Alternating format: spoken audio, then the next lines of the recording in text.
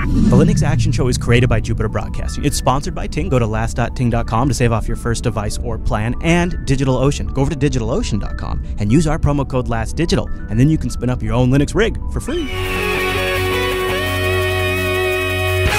to Linux Action Show, episode 392. My name is Chris. And my name is Noah. Hey, Noah. Good afternoon to you, sir. Coming up on this week's episode of the Linux Action Show, it is indeed a big show. We're going to look at the often requested Solus OS. Solus OS, perhaps. It is a brand new from-scratch Linux distribution with its own unique desktop environment. And they have a lot of really interesting things under the hood we're going to tell you about in this week's episode of the Linux Action Show. Also, in the news segment, we're going to dig into the bad news for the Jolla project and their money problems, the big update coming to GTK.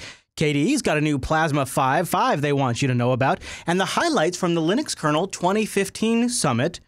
And we've also got some interesting, well, you might say big news, actually. For those of you who've been wanting Windows emulation and full 3D support, QEMU has a solution for you. We'll break it down on why you're going to be wanting to update your QEMU packages very soon. We also have feedback, but before all of that, Noah, you know what we've got?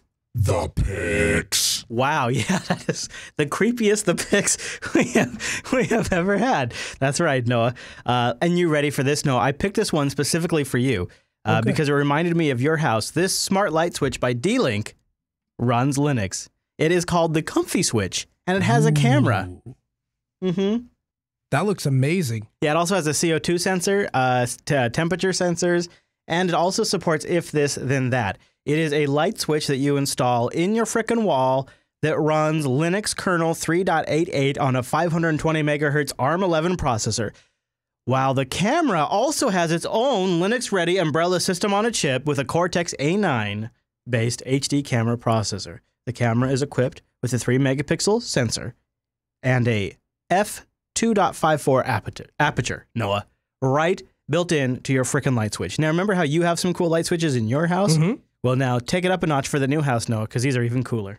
Look at that. You know, it's really cool, and I'm thrilled that it runs Linux. I don't know that I want cameras everywhere in my house that are cloudy. You know? that are cloudy. Yeah, that's a good way to put it. I don't want cloudy cameras in my house. Then every time I'd be walking, here's what would happen. You picture this. Get your imagination cap on. I would get up in the middle of the night in my skippies, and I would be going to use the potty, and then I would start thinking to myself, the NSA is watching you through that light switch. And then like I would start turning around. I'd be like, no, I don't want to face that one. Oh, I don't want to face that one. I don't know. It just wouldn't work. Does it make you feel any better that it has a hip YouTube video with a hip soundtrack that you can watch and makes you feel better about all of it? I'm becoming more convinced. Thank you. Comfy. More than a smart switch, it's also a camera with a sensor. Keep it on your favorite spaces in full HD. Control your lights. That's good for light switch. Yeah. Detect sound and motion. And records those moments to a private cloud account. Not so cool. I'm no longer comfy anymore. Senses air quality. Yeah, you know, this is how your dick gets picked online. This is exactly... I fell out. See, remember that cliff example we were just talking about? This was it. I followed them right up to the edge, and then they jumped off a cliff, and I didn't follow. I do like that it can do humidity, it can do temperature, it can also do CO2. All of those things are nice, and it comes in white or black, and that's also nice. I don't need a camera in my light switch. I don't need a camera in my light switch. I don't need a camera that talks to my iPhone. I don't need this. I don't need this. I don't need this. Just the light switch will be fine. Yeah. Says the guy with all the smart light switches. Well, yeah, but that's all they do is they turn the lights on or off. I can just control them a variety of different ways.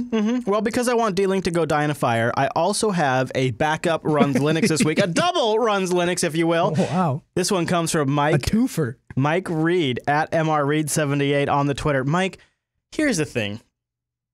If you were born in 1978, I sure as hell hope you didn't just put that in your Twitter handle. Now, thank you for sending me a runs Linux, but stop.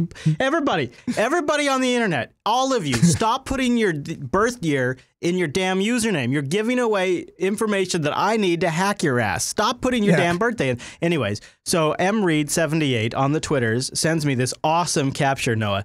Check this out. The Wendy's fast food restaurant entertainment system runs Linux. That is, in fact, Grub. There it is, right there. There's the Grub load screen as he is waiting for his Frosty at Wendy's. I thought it was pretty nice of him to send this to me. Also, probably getting the Baconator, but adding onions because he's not an animal. Thank you, Mike, for sending this in, and I hope that you weren't born in 1978. And if you were, the entire last audience is now aware of the fact that the 78 is potentially his birth date, and his full name was just displayed on screen. Says Miker89 in the chat room. Shoot, you can join us over at jblive.tv if you'd like me to out you live. We have a live show on Fridays, although next week we're not quite sure if we're doing a live show on Friday because, well, in the United States of America, Black Friday is a dangerous day to go out. So we may do the show on Sunday. I may put something extra special together for you guys, and we're not live, but check the calendar over at jupiterbroadcasting.com/calendar. But shoot, we'd sure love to have you join us live. And we have an IRC room that's going 24/7, irc.geekshed.net, and it is pound mother effing Jupiter Broadcasting. No, I'm kidding. It's pound Jupiter Broadcasting to join us. What are you laughing about? You. What? I love you. I love it. I love it. How you doing, man? So you've been moving all week, right? Have you actually been moving? It's been so stressful. I'm telling you, I've said this numerous times. I think people think it's a joke, but I'm not kidding. The next time I move, it'll be feet first. You'll have to kill me to get me out of the house because I will never, ever do this again. Are you in the new house now? Or like what's going on? But you are. I'm in the new house, but here's the problem. I don't have a bed because I don't have a bed because the master bedroom isn't done. And we can't do the master bedroom until we sort the electrical thing out in the basement. And the electricians are working, and I have internet guys that I made the internet guy the easiest install he's ever done in his life. I ran brand new quad shielded RG6 from the outside of my house inside down to my network board. I stapled everything. All he had to do was come put ends on it, and then he comes. He's like, sir, we went out in the back there, and looks like the feed coming into your house has like electrical blowouts where lightning hit it like every 6 feet, and so that degrades the quality of the signal, and we can't use it. What? Well, so what do we do? And he's like, well, we'll set a new one across your backyard. And I'm like, what? We live in North Dakota. Yeah. So now there's a cable that is hanging off the tower or the post or whatever, and is just strung across my backyard until they can get to it in the spring and do something different. And I don't know. It has been like every time I turn around, somebody wants money. Oh yeah. And somebody has found a problem. Oh yeah. Yeah. You know, I totally feel there. I mean, I've been going through my own set of paperwork for my own issues, and it is completely nuts at every standpoint. Every single, we have to discuss this. We have to figure this out. Somebody has to sign on this. And you have to do it in person because God forbid we just send an email. And you have to sign things because God forbid we just check a box like I do in my IRS tax returns, you know. I realized there was a little story we didn't share with the audience that is actually pretty funny from the return trip from System 76.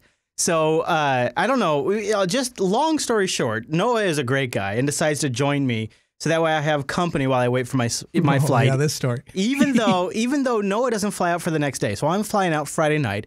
Literally, we get off the air last week from episode 391 of the Linux Action Show.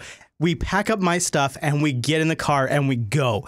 Now hold on, pause for a second. You have to picture this. Chris is such a nice guy that what he does is he'll take the minimum amount of time necessary to be polite and then move on. So like, he's like, hurry up, get the stuff. Let's go. Wait, hi. Oh, thank you so much for having us out here. It's been a really great time. And we really enjoyed being on the air here live from System 76.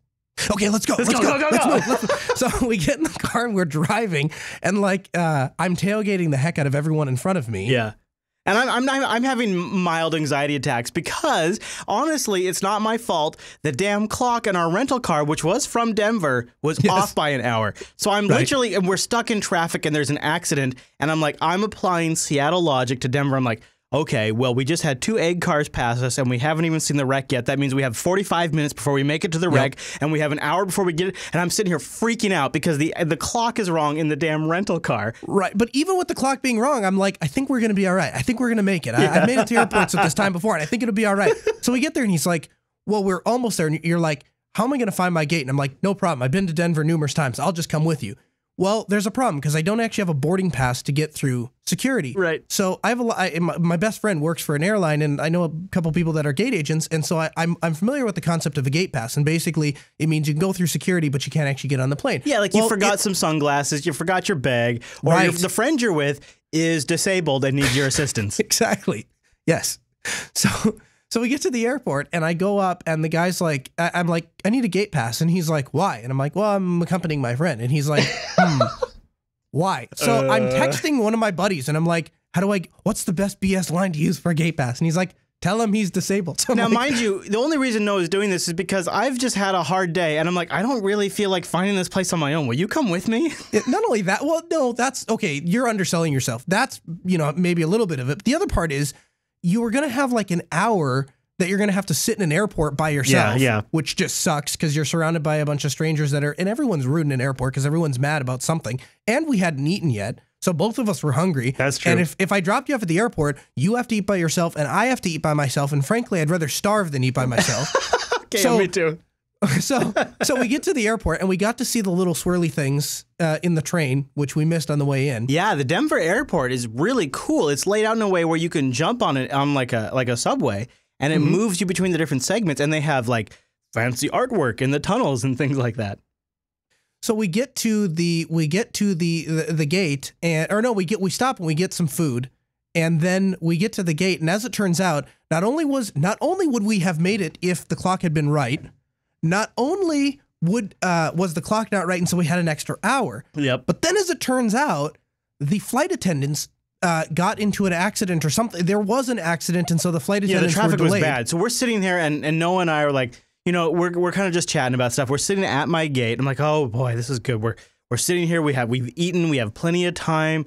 They're gonna start boarding in about 30 minutes. And Noah, you guys don't really understand, but Noah flies quite a bit. He might fly. He might take an hour and a half flight just to go to Panda Express. This guy. That might have happened once or twice. And I might have gone to Panda Express twice just since I've been back in Arlington. But the funny thing about Noah is, you can kind of suss out of him like a good situation and a bad situation in an airport. He doesn't even have to say anything. It's just on his face. And so we're sitting at the gate and the plane is parked there, and Noah's like, this is a good thing. This is the last flight back to Seattle. This whole crew has to go home. This flight, you're in good situation. These guys want to go home. They're going to fly out of here regardless of what happens. You got no problem. And he's kind of getting himself ready. And one of the flight people comes on and says, ladies and gentlemen, the flight to Seattle has been delayed because we don't know where our flight attendants are. And we just start laughing. They lost the flight attendants to my return flight back to Seattle. And I'm like, no, you don't understand. I have shows I got to go do. I got to make it back tomorrow. You don't understand how this works. And Noah's like, okay, well, I got to go because now it's getting to be late and he's got to make it back to System 76 because Noah's got to pack everything up on his own because I got to hit the flight, right? So he's got to make it back to their office from the airport, minimum 45 minutes away, and go pack everything. He's like, I gotta go, man. And I'm like, okay, but he's like, you might be here for a while. And Noah, truth be told, like if they had to call in the reserve flight, the reserve attendants, I would have been screwed, right? Yeah, well, so the thing is, I was actually impressed because most of the time to get a reserve, because the reserves, if it's a long haul reserve, they're sitting at a hotel. Yeah. And so then they call them and they're like, hey, we need you on a flight, and so they have to get dressed, get into the van, drive over to the airport, get through security or bypass security, and get up to the gate, and then get on the flight. So we're talking like an hour, right? Yeah, and well, the thing is, they said that they would have people at System 76 by 8. They told us it would take 45 minutes to go from System 76 to the airport, but in fact, we weren't even close to that. It was much longer. Yeah. And so I'm like, there is no backup plan if everyone leaves System 76. I love Ian, but Ian's like, look, guys, no matter what, it's going to take you 45 minutes to get to the airport. And so Noah and I are sitting there. We're in stop and go traffic, right? And I don't mean to call him out, but we are in stop and go traffic. And Noah and I look and go, we're like, it has been an hour. We are not. And then I go, Noah, dude doesn't have a car. Like, he doesn't drive, man. How can he tell it's going to take us 45 minutes? Anyways, so I'm sitting in the gate. Noah's like, well, I got to go.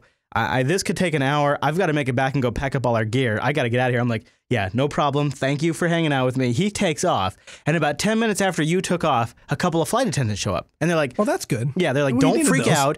Don't freak out. Everybody else is just stuck in traffic. They've been in traffic for an hour. That 45-minute thing, Noah, out the window, man. Out the window at this point. He's like, yeah, they've been stuck in traffic for an hour. They showed up about 15 minutes after that, and we took off about 40 minutes later than we were supposed to, and all was fine. To be fair about it, I think you and I both kind of lightsabered the whole 45 minutes to the airport thing. Yeah. We were working with different information. Yeah. You know, and this was also, just a little side note, return flight, last 30 minutes, I woke up from a nap, motion sick, first time in my life. Really? Yeah. First time in my life. I don't even understand motion sickness. So. I've never had it before either. I look down on people that had it. Now I'm like, it was my hands. You're like wimp. It's gross. My hands got so sweaty I couldn't use my phone because it wouldn't make electrical contact. Anyways, it was gross. But I got back. I landed. Hadia picked me up. We drove back. It was really a good trip. And Rover Log 15 is out. If you haven't seen it yet, it's a little bit behind the scenes of some of the production issues because I forgot probably the most important piece of equipment. And then it literally came down to the wire where Noah had to make us a wire so that we could get online. All of that captured in Rover Log 15. Did you get a chance to watch it, Noah? I watched the first little bit of it, and then of course I got interrupted. But I'm going to go back and watch it because you should see your part where you save the day. You'd like that part. That was one of the. I think that was probably one of the funner trips that we've taken by far. I mean, it's pretty cool because you can forget a few things and you're at a computer company. So it turns out, like, I didn't even bring a computer. I didn't even bring a laptop, and then I had to borrow the Oryx. You know, I had to borrow the Oryx. Got to do what you got to do, man. And that was. For you, I know it's not a review, and I'm not even going to pretend it's a review because it's a pre-production unit. But that was a real delight. I tethered it to my phone. I sat in the hotel room and I set that thing up, and I didn't care that it was running Ubuntu. I loved that machine. It was really great. It was a fun trip. So, anyways, if you haven't seen episode 391 of Linux Action Show, you should definitely check it out. But you know what else you should check out? Our friends over at DigitalOcean. Go over to DigitalOcean.com and try them out. Here's what they did. They said, hey, you know what's great? Linux.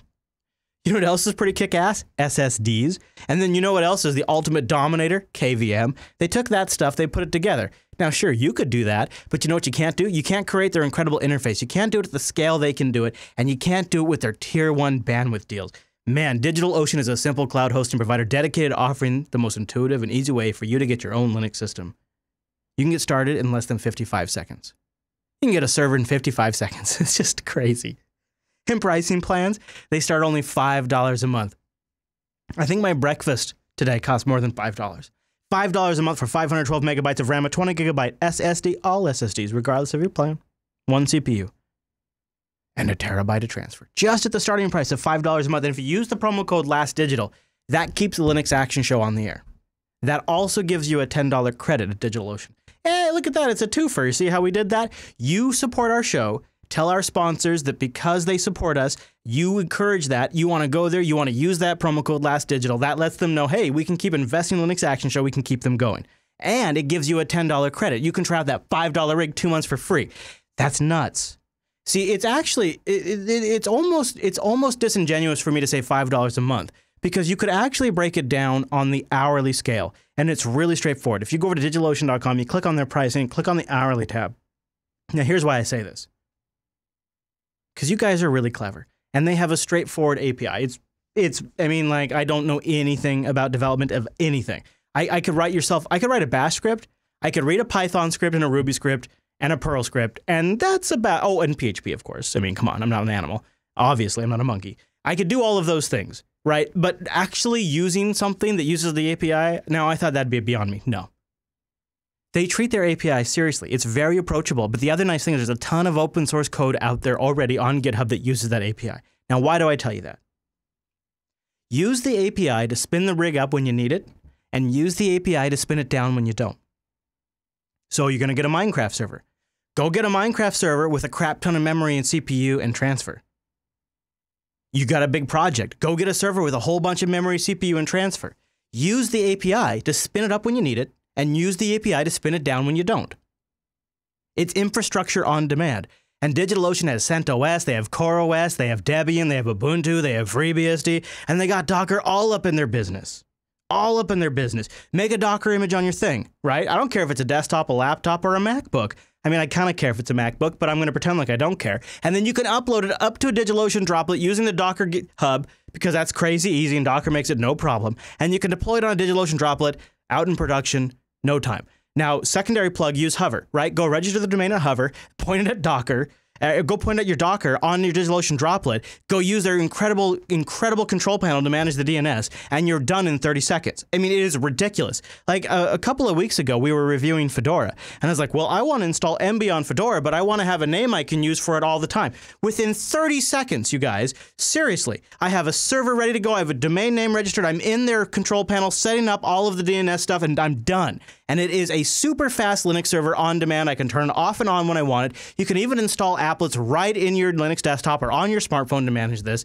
And if you use the promo code LASTDigital, you get a $10 credit, and you can stretch that crap out. Like, you can really make this work. You have Linux infrastructure on demand, all using KVM, SSD backends, and they have data centers in New York, San Francisco, Singapore, Amsterdam, London. They got a brand new one in Toronto if you want to F the NSA, and they have a beautiful interface to manage all of it. It is really slick. DigitalOcean.com. Use the promo code LASTDigital. Get that $10 credit. Support our show. I have SyncThing on one of mine right now, and I had a little SyncThing support session before Tech Talk today, because I got two of my rigs that were syncing and one of my rigs that wasn't. And of course, somebody mentions, well, have you updated the other two machines and not updated? Oh yeah, okay, that's what I did. I installed that update. And here's the brilliant thing that I did, is I set my DigitalOcean droplet SyncThing instance to be the introducer. So all I have to do is connect my other machines to that one single droplet, and it introduces all the other machines to all my other machines. It is a brilliant mesh network of syncing that feels like what I eventually have is a transparent network file system. I put something in one folder, boom, boom, boom, boom, boom. It's across all my machines, my droplets, my laptops, my desktops, no Dropbox, no backend cloud storage, all under my control. LASTDigital, you want to try it out, 2 months for free. DigitalOcean.com. Try it out. I mean, it's pretty slick stuff. And you can see why Noah and I have so many droplets that we're like droplet kings. DigitalOcean should be flying us around. I used my droplet this week to entertain my son, because he has no form of entertainment at the house. Moving? Yeah. Yeah. So I just turned on a hotspot, and why my kid knows about a hotspot is beyond me, but he knows about a hotspot, and so we turned that on, and he wanted to play on a game server, and of course the latency is horrible on most of them, and so I was like, well, we can just spin one up, right? And so it took me 30 seconds, and for $5 he was entertained. I was like, that's parenting money well spent. Yep. I've got Fedora 23, because that's the other thing about DigitalOcean, man. They're really on top of this stuff. 23 has not been out that long. They got Fedora 23 with Emby in a Docker container, all set up using Cockpit. And when my kids come over, boom, Emby for you, son. There you go. DigitalOcean.com. Use the promo code LASTDigital. Go make yourself an X2Go machine up on the cloud. I don't care. Just do something with it, LASTDigital. And a big thank you to DigitalOcean for sponsoring the Linux Action Show. Okay, Noah, are you ready to have your face blown off? No, actually. Well, because here we go. Nope, Noah, stop it right now. I'm kind of attached to my face, Chris. Yeah, I know. But here's the thing. I have found a legitimate video editor for Linux that is more powerful than Lightworks, that is GTK, that uses the latest GTK technologies, and it's available to run right now with one download, no proprietary account or any of that crap. All right, needed. blow my face off. Okay. All right, you've heard it before. It's P2V. You know what I'm talking about? P-I-T-V-I, right? P2V? P-I-T-I-V-I or something like that? Well, guess what, Noah? They just had a brand new version. They just released 0.95, and this is a huge, huge deal. I'm not joking. This is a really big deal. And I have already installed it on my machine. I'm going to give you a little demonstration, Noah, because I could tell you about all the great things. But here's the problem. They've been essentially working on this release for over a year, and they've done so much work on this. It's almost an entirely new product. It is basically, I thought about breaking down all the different stuff they've done, but they've restructured and they've redone everything. So I'm just going to show it to you instead. So first off, you know how Lightworks is a piece of crap and doesn't look anything like this? Well, this looks like an actual video editor. And that's a good start. Yeah, with your video editor. That is nice, right? I have right here a list of all of my available projects. Plus, I could do a new project, and it has presets. You know, I have 1080p, 24 frames a second.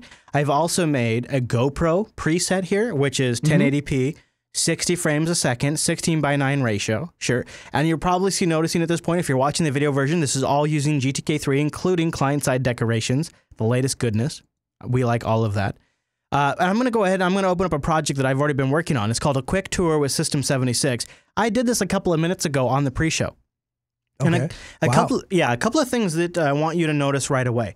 You have multiple tracks here. You have my video track with the audio sort of broken out just like Final Cut 10 does it. This is very much, if you're familiar with Final Cut 10, this is going to be a familiar editing interface for you. And so what I was able to do in about 5-10 minutes on the pre-show is I created a title sequence, I added music, I duck the music when the video starts, I added 2 clips, and they have an automatic crossfade without me having to actually drag that transition down onto the clip, onto the timeline. So just to give you a sample, I'm going to play it here. It's not perfect because it hasn't been rendered yet, but just give you a taste. Well, wait, hold a second. Hold on. There and there. This is a quick tour of system. Well, hold on. Sorry. So, okay, hold on. Before I play, Noah, do you see over here on the left-hand side? Watch this. I see little pink rolls. You can do a little, and I'll say also, I'll just feed back to the PDV project. If you have like a 2K monitor, the project goes a little crazy on the way it sizes. But if you have a 1080p display like I have here on the Bonobo, it sizes itself quite nice. All right, so I've already added music. I've got my video clip here from the GoPro that I took at System 76 last week, and I've just dropped them on the timeline. I've ducked the music before we hit start, and so there should be a title sequence created by PDV. Then when the video sequence starts, the music should automatically go down as I've told it to, and the music should play under the video, but it shouldn't be so loud that you can't hear the words. We'll see if that works.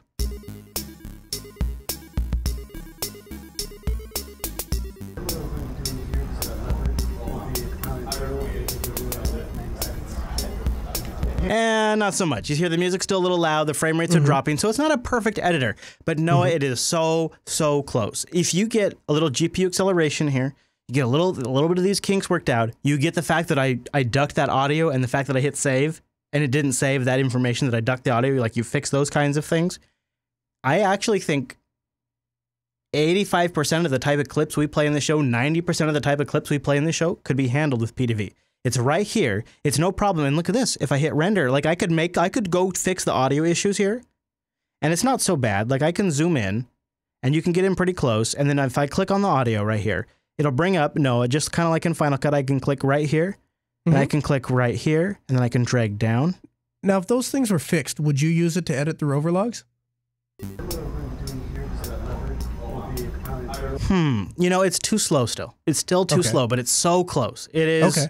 It's in that range. It is because I have two litmus tests. That's litmus test number one. Here's the final litmus test. This is like the end all be all. I will put my Noah stamp seal of approval of editing on Linux is fully functional when Rikai edits a video on Linux. Oh, dude. Yeah, if I can convince him, if I can convince him to edit a video on Linux, I can convince anyone to edit a video on Linux. That's not fair. No, that's not fair. Why?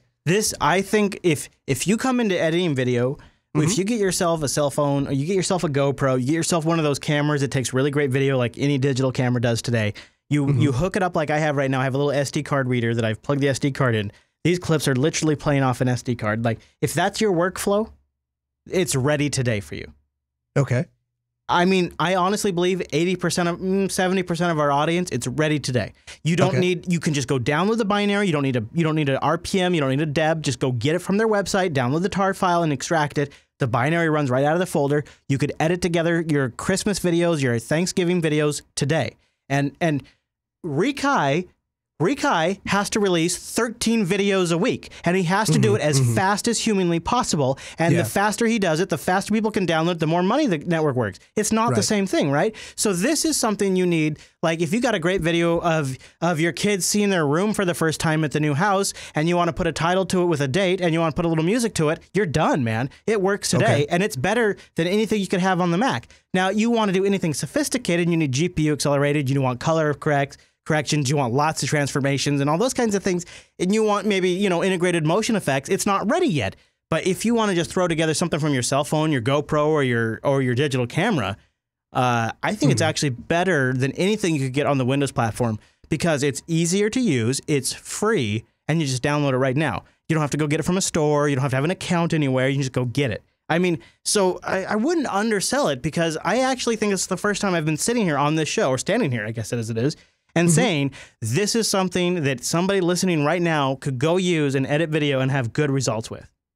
I've never really said that before. See, and maybe it's just because I, right or wrong, agree or disagree, I guess I believe that it has been true for a while with Lightworks. No, I don't agree. Yeah, I know, that's fine. You're welcome to disagree. No, because you see right here, I know you have the video feed. You see right here how it has the waveforms right there in the clips?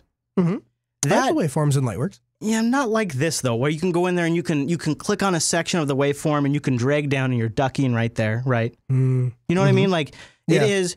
So I'm a human being and I see something right there and I want to click that thing and I want to move it. And I want to manipulate that thing right there. And that makes sense. Yeah, I mean this.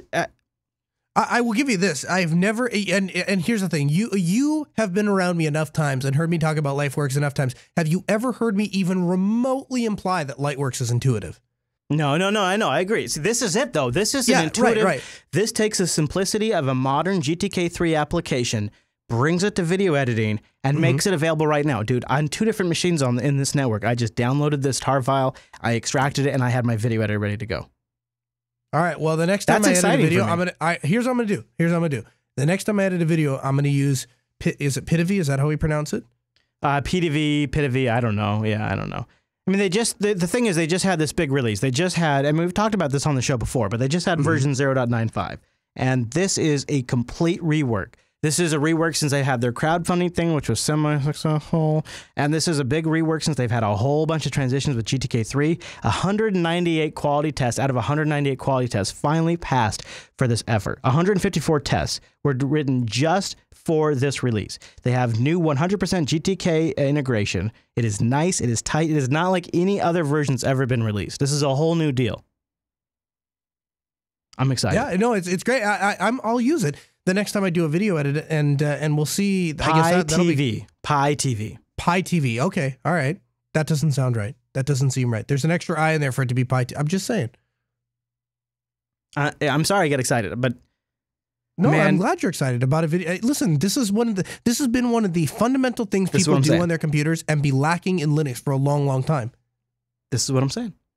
All right, Noah. Well, we have a spotlight that I was shocked has never been covered on the show before, because honestly, if you had a tool bag that you could only fit a couple of tools in, like 4 tools, this would have to be like number 2, right after Ping. Nmap. And Nmap version 7 was released this week, and this is a huge deal. And there's top 7 improvements in Nmap 7. I don't care about all 7, but I'm going to give you a couple of them. Brand new fancy schmancy scripting engine. The NSE engine is super nice. IPv6 support, not so bad. But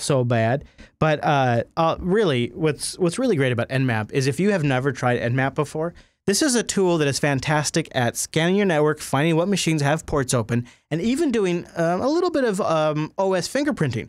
And the number 4 feature of Nmap 7 is faster scanning. Nmap has continually pushed the speed boundaries, but now it's even faster. Now, Nmap is 18 years old, if your face can believe that, and this release is no exception for improvements. The new engineers give performance boost to Windows and BSD systems. Target reordering, they say, prevents a nasty edge case on multi-hone systems. And with the new plugin tweaks, you can also get much faster scans. And I think overall, Nmap is a must-have tool. Absolutely.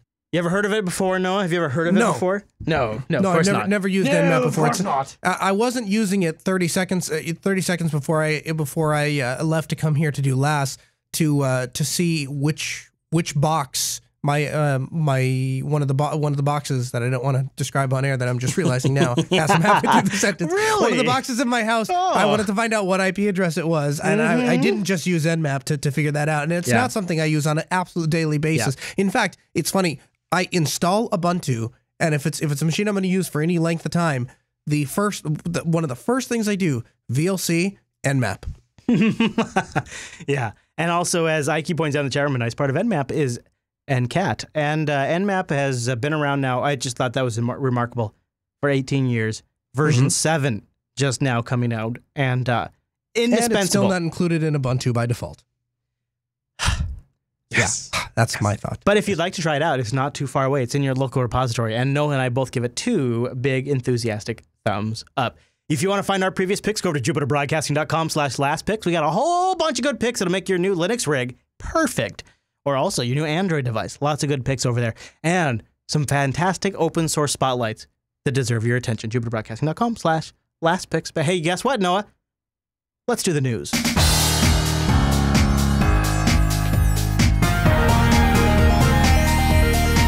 Hey, it's the news, and this episode is brought to you by Ting.com. Everybody knows that. Go to last.ting.com, las.ting.com. That supports our show, but also gives you a $25 discount off your first Ting device, or if you're going to bring a Ting-compatible device, which you might be able to because they've got CDMA and GSM, you'll get $25 in service credit. Now, that paid for more. I'm going to say that again. That paid for more than my first month of service at Ting. Ting is mobile that really makes sense. They are just really straightforward, and that's what I love about it. It's your minutes, your messages, and your megabytes. You just pay for that, plus the line for $6, and you're done. Just check it out, last.ting.com. They're not trying to manipulate net neutrality. They're not trying to get you to binge on more things. They just make mobile that makes sense, and I love that about Ting.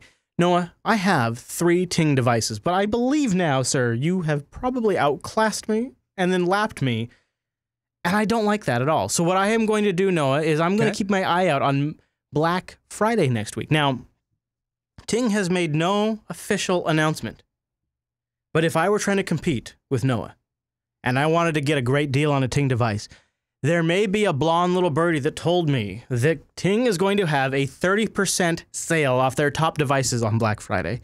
They'll have free shipping, and you should check it out at last.ting.com. Now, that's not an official word.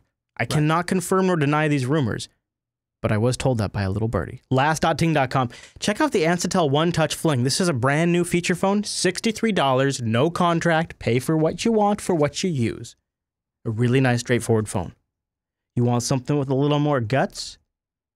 Moto Nexus 6. $349, unlocked, no contract, pay for what you use on Ting. Isn't that sweet? They got all the good devices. From the basic feature phones, the MiFis, and the latest and greatest straight from Google. You get the Google experience with no carrier BS, unlocked. It's a great way to go. Linux is freaking awesome on there. I mean, that is finally, Android. Android is freaking awesome on the Nexus 6.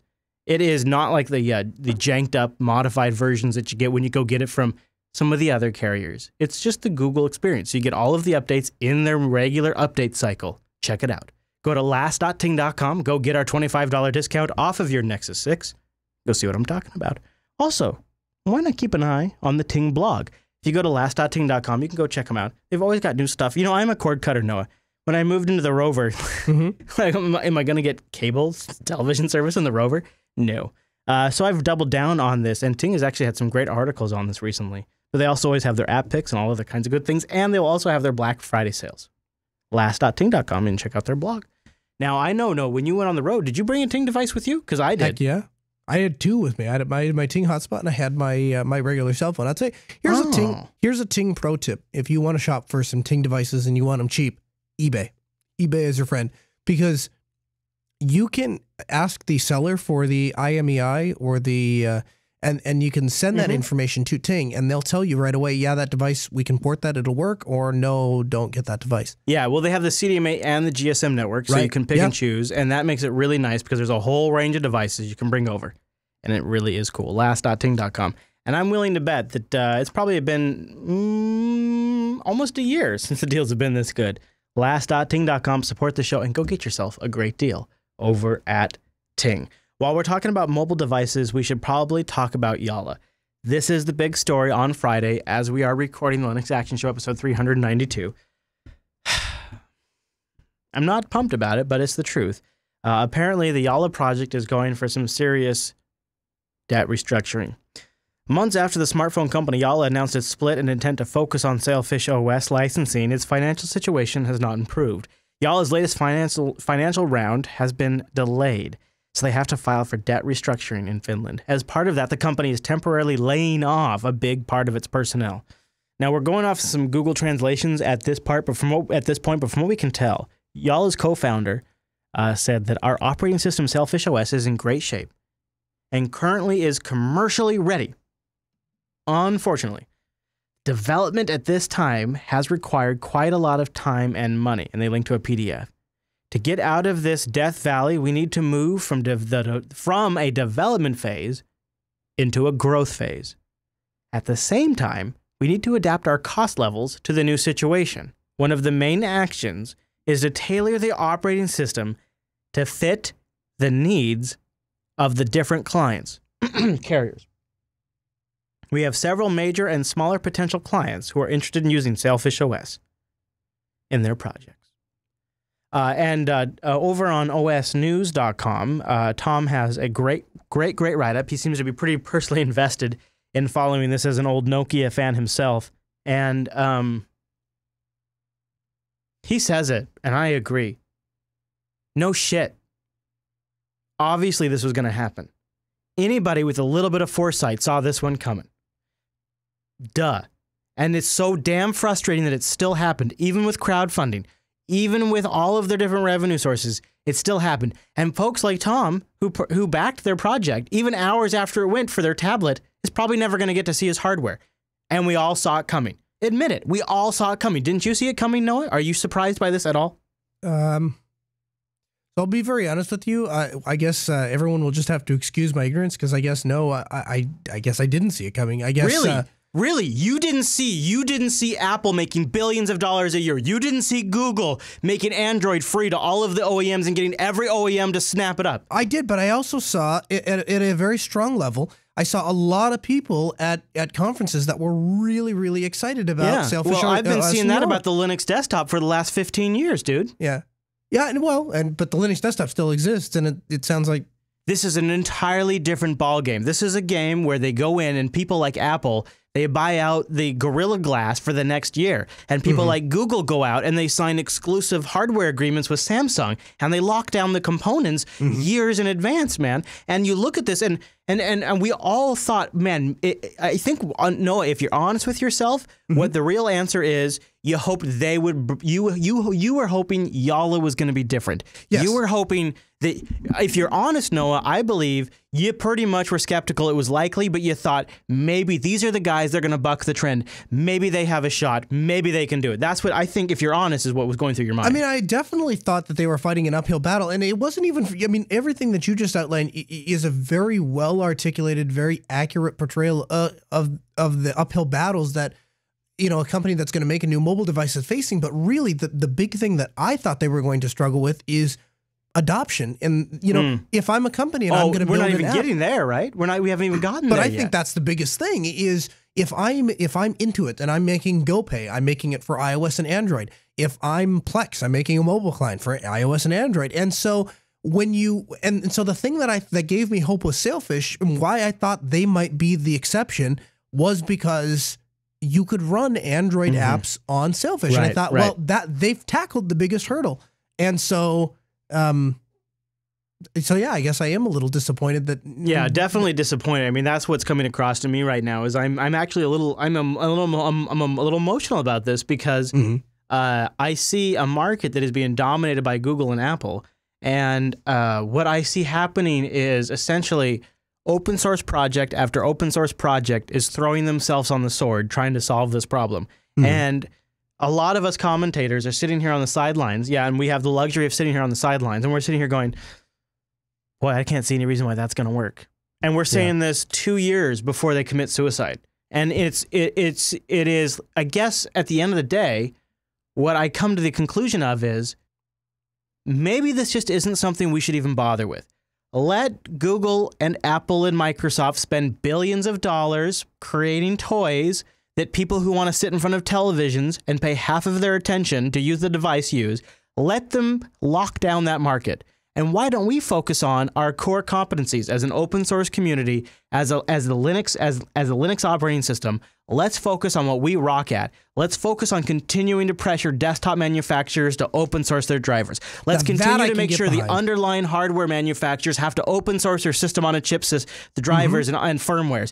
Let's apply pressure there and let the kids have their toys to play Crossy Road. And let Apple own Crossy Road. Meanwhile, the infrastructure of the internet and the fundamental underlying operating system that powers these things is where we have our leverage. Instead, what we do is we spend time on, I'm going to say it, on Canonical's vision of making everything work from your phone, or Plasma's vision of Plasma Active, or what completely led the GNOME project astray until GNOME 3.12, where they thought GNOME and Linux was going to be used on touchscreens, which never materialized. And instead of spending and wasting and spinning our wheels on chasing what the proprietary vendors are doing, we could be focusing on where we do genuinely have leverage. And instead, things like Jolla or the Ubuntu Edge phone or Convergence or Plasma Active continue to distract us from where Linux remains to have its power, where Linux remains to have its continuous user base. And to me, I look at this Jolla story and I go, well, yeah, of course this was going to happen. None of us wanted this to happen. A lot of us backed the projects hoping we would get a Jolla tablet. And you guys don't even know this, but like Noah and I are walking around the streets of Denver and we're saying, well, geez, it seems like our only hope is Jolla. I sure hope that crap works out because, man, I really have all my eggs in that basket right now. And then you see this. It's not that we're not behind it, but it just was obvious. It was obvious. You know, and the thing is, you know, you talk about if we could leverage our strengths on the desktop. And you know what the funny thing about that is? Nobody else is concentrating there right now. Not very hard anyway. Microsoft is working on the whole Surface idea. Apple is concentrating on iOS. It seems like the big void in the computing area is the desktop. And part of that is because a lot of the new hipsters have moved on to tablets. No. Well, I mean, yes, you're right. You are absolutely right, except for I think that's a trend.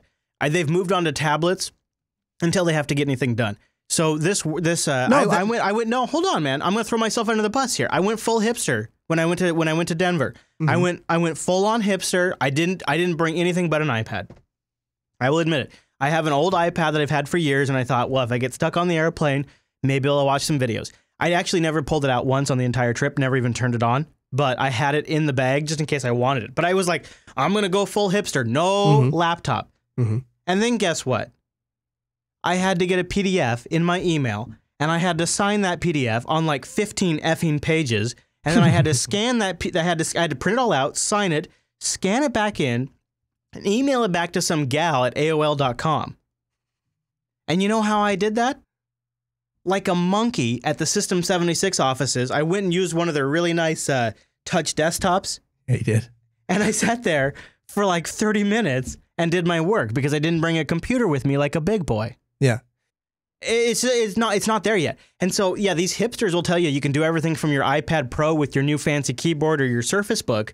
But in reality, they're not developing a single application from any of those devices. They're going back to their desktops or their Intel-based laptops. They're going back to their desktops to play video games. They're going back to their desktops to do inventory management. They're going back to their desktops to do any kind of orchestration at all with any kind of system. They're going back to their desktops to deploy servers. They're going back to their desktops to play video games. They're going back to their desktops to do email. They're going back to their desktops to do spreadsheets, right? So the desktop and the laptops aren't going anywhere, regardless of the hipster mode that we convince ourselves in. And in the meanwhile, Apple, Microsoft, Google, they're all off in la-la land, pretending like the hipsters are all right, pretending like this is the future. And Linux is sitting here going, well, no, we're just going to keep iterating on a great desktop. We're going to make the GNOME environment better than ever. We're going to make the Plasma desktop better than ever. We're going to make Unity that possible desktop so then when you're not wanting to tapping up on the glass anymore, you can put it into a keyboard, and we're going to make that better than ever. We're going to focus on the desktop. That is happening.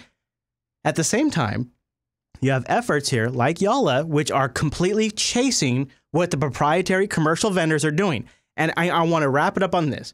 But here's why I think we will never, ever, ever win at this game.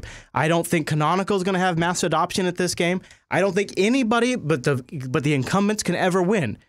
Because to win at having a great mobile operating system, you got to have all of the major tentpoles. You got to have the content deals with the movie industry, your Play stores, your Microsoft store, your iTunes store. The bigger your ecosystem, the more you are entrenched. You got to have those deals. Nobody but the guys with the massive lawyers can do that. In order to go even further and to make sure things actually work, you got to control the whole stack. We were at System 76. I made this very point. If you want to make sure that you can take a phone and plug it into a dock and guarantee that once you plug that phone into the dock, the screen works perfectly, the keyboard works perfectly, the printer works perfectly, the remote desktop projection of for presentations or a second monitor works perfectly. The only way you are ever going to get there is if you make the display chipset, you make the display driver, you make the CPU, you make the interface that connects the phone to the dock, that connects the dock to the monitor. The only way you can ever guarantee that entire chain of taking a tiny 5-inch screen, plugging it into a dock, and having a 27-inch screen light up and have all of those peripherals work and have the processing power to make all of that work. The only way you can actually guarantee that's going to happen is if you control the entire stack. If a different vendor is responsible for each piece of hardware and software in that chain, it is never going to work. And the only way consumers will accept it is if that entire chain works. You take the phone, you put it in the dock. i.e., you got to be Apple, it's got to be Android One, or it's got to be Microsoft, where everybody signs on the dotted line. That's the only way this convergence system works. That's never a position Canonical is going to be in. That's never a position Jolla is going to be in. That's never a position anybody else but Apple, Google, and Microsoft will ever be in, and maybe Samsung. And if you want that world, then you go get yourself, have that at Haas, go have a convergent device. If you want a desktop machine that is powerful, if you want a laptop, then that's where traditional Linux has its leverage. So it's no surprise to me, Noah, at all that Jolla is having a hard time getting funding. And it is no surprise to me that people that sent their hard-earned earnings into Jolla to fund a tablet are never going to get a tablet. Man, it super sucks. And I know the Jolla people had their best intentions at heart, but at the end of the day, it is not the core power or leverage that open source or Linux has. We just don't have leverage there. We do not control the hardware stack. We don't have billions of dollars to buy out all of the glass. I cannot go buy PI Semiconductor and make sure that my distribution has a CPU built just for it. I am not Samsung. I do not control the entire manufacturing process. There is no way, unless that is you, there is no way to guarantee that works for consumers. And if that's not the position you're in, i.e. Canonical, it's never going to happen. And it's never going to work for Jolla either. Yeah, I guess I don't know. So going back just a little bit. So as far as we can't get everything to work with with trust individual pieces to work. Could we not have standards? You have a display standard that allows the phone to talk out. You have an input standard, a human interface device standard, that kind of thing. Yeah, yeah, and the 7 years it takes you to get there. Apple have shipped 4 products that have been doing that same exact thing in that entire 4 years, right? Because if you have complete control of that entire stack, you can implement the ideas unilaterally, and it's working, right? Apple rolls out something called Handoff, and the last 3 generations of Macs and the last 3 iPhones all support this thing called Handoff. I don't even know what the hell it does. A hand job, whatever. They all do it, right? Because they own the whole stack. Meanwhile, how long have we been talking about convergence? I mean, I guess I'm not trying to shit on the idea, but what I'm trying to say is if we focus on core competency, we can really kick ass. And if we really focus on areas where these proprietary vendors are not focusing, we can double down on an area that is not being addressed by them anymore, and we can draw people to our platform. That's the core message. I mean, everything I've just said aside, my core rant is, the core thing I'm trying to get across is if we focus on a few key areas, these are areas that these proprietary guys are finally not focusing on anymore, and we can really run with it. I definitely don't disagree that that Linux should be concentrating on the desktop. You and I both know that I mean, you don't see me using Linux on a tablet, and the few times that I have tried to experiment with it, it has gone horribly wrong. And so I really think that I agree with you that for for us as geeks, as power users, I think that the laptop form factor works really well, and I think that that's where Linux can succeed. However, that said, I know a ton of people, Chris, that live on their tablets, and they don't go to a computer to get stuff done. And I don't know what those people would do in a situation like you, where they had to sign those PDFs and send them back. And quite honestly, I can think of a few of them that would literally email it to somebody else and say, "I need you to print this off because I need to sign it." And so. And Q5 in the chat room is also bringing up, a producer Q5 says, why do people want a phone that can be a computer? Why not make a phone tablet that can be a device or a computer? And I think that's really where convergence comes in. And I think what for my argument to be correct, like the big truth you have to accept is forget all those users. Let them have it. Okay. Because I think what my argument is iOS and Android and maybe Microsoft is already won those users, and there's nothing we can ever do to get those users. Let them have it. Because you know what? There's still tens of thousands, if not millions of users that need real computers to do real work. And that will never go away. Just like the truck was never replaced by the car, just like the radio was never replaced by the television, just like the freaking dot matrix printer, like you and I were joking about, was never replaced by the laser printer, right? There are less dot matrix printers, but dude, You and I were laughing this week. There are still dot matrix printers in production. True. We saw them printing them out. True. Yep. And you know what? They make a pretty penny, and it is a good business to be in. And people make their entire living selling stupid freaking dot matrix printers. I don't think anyone's ever going to do AutoCAD on a tablet. I don't think that anyone is ever going to do large scale video editing on a tablet. I mean, there are definitely certain tasks that I think are very oriented towards computers, but I think that the large market, the mass majority of users, if with a couple little tweaks, could get by on a tablet if they so choose. And I'm not saying I think it's a better. Yeah. I mean, I almost did. I almost did for a week. Right. I almost did. And if you're really desperate, you could have probably muddled through the whole PDF thing. I had my phone. I never even bust out the tablet. Basically, I did everything from the phone. But when it came down to signatures, I wanted more space. I wanted to go into work mode. Right. I left review and triage mode, and I went into actually get things done mode. And when I made that shift, all of a sudden, then I needed an x86 processor. Then I needed the entire package availability of Ubuntu. I needed the HP printer drivers. Like, boom! Like, it just changed everything for me. I mean, it was a complete perspective change. We definitely agree, if nothing else, that Linux's real strength and focus should be on the desktop. And it's like you so eloquently put it earlier, that is right now where not a lot of manufacturers are focusing. And it's a place where Linux has to shine that it hasn't already. And if we could have the same success I would gladly let Google and Microsoft and Apple duke it out over the mobile device if we could be the predominant platform on the laptop and the desktop. Thank you. That's exactly what I'm saying. Let them punch each other in the nose over and over again. Let them just go at it, right? And here's why. Because we're actually getting serious on the Linux desktop.